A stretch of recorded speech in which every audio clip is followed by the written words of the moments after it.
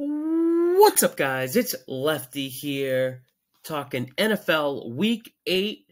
We got Eagles, Commanders, Philly -6.5. I don't think Jalen Hurts is completely healthy, and I think this line is reflecting some of the reports and video that's showing Hurts' knee being injured. He was noticeably limping late game and after the game versus Miami. Sirianni is the type of coach that will suppress this news and downplay it as much as possible. And the reporters will downplay it as much as they can too. But the way Hurts answered some questions about his knee seemed a little fishy. Seemed like he was lying when he said, "I hope it's not a thing that bothers me all year." This is a divisional rematch. Philly won the first meeting earlier this month, 34-31. So it was a close, competitive game.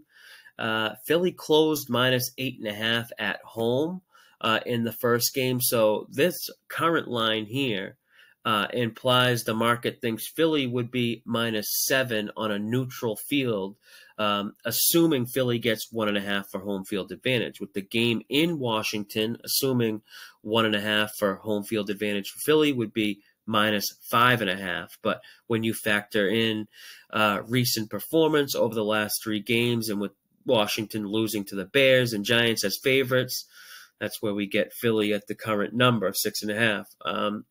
Washington really had no business even having a chance to tie the game late versus the Giants this past week. It wasn't anything Washington did to be competitive. It was just the G-men making mistakes late in the game. The Giants entered the game versus Washington only having 5 QB sacks in the season. G-men had 5 sacks in the first half versus Washington. Sam Howell is on pace to be sacked 96 times this season, which is ridiculous. This season alone will probably take 2 years off of Howell's playing career. Guy is going to have PTSD by week 12. Of course, I'm joking, but when young QBs get sacked at such a high rate, I'm not joking about this. Some of them don't recover mentally. David Carr comes to mind, not Derek Carr, David Carr. He was sacked 43 times in his first 7 games, and he was never the same QB.